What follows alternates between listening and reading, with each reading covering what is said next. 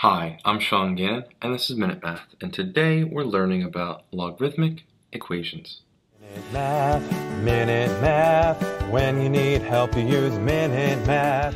We're given this problem right here. Log base 8 of 2 plus log base 8 of 4x squared is equal to 1, and we gotta solve it. We have the same base of log base 8 here, and our rules tell us when we add them together, right? Log the same base, we multiply the insides, we can put it as one big logarithm. So to do that, we have log base 8 of 2 times the 4x squared here. And now that's still going to be equal to 1. Well, 2 times 4 is an 8.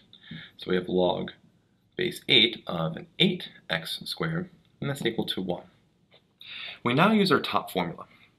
We're given this form here, and we can rewrite it into the top part right there. So our base is 8, and it's raised to the power, what it's equal to, so just the first power right there.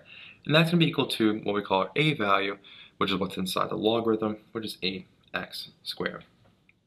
Well, 8 to the first power is just 8, and I divide both sides by 8, and I have a, well, 1, right? 8 divided by 8, 1, is equal to x squared.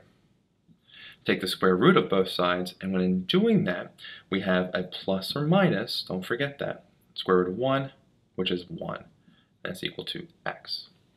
And so x equals the two values here of positive 1 and a negative 1.